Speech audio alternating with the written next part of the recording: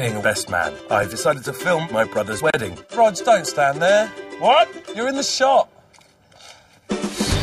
She said she went to your school, Saskia. You're marrying Saskia? That's legend. I got on with this biker gang. Turned out they were using me as a drugs mule.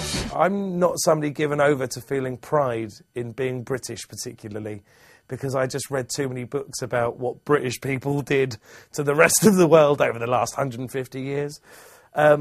So it feels odd to have any kind of pride. But that opening ceremony where Danny Boyle gave us a version of being British that I think our generation actually can respond to, of Mary Poppins fighting Voldemort, and of the NHS, and of industrialisation not really being something that kind of gave way to human happiness.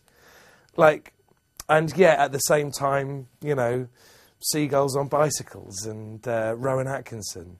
That's the Britain I live in. That's the Britain that I think we all live in, that isn't, you know, bright white and soldiers marching up and down and a love of empire.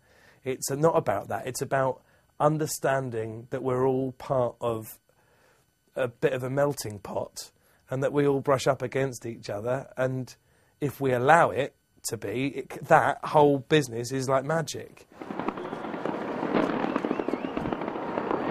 I've loved it so much. I've cried every day.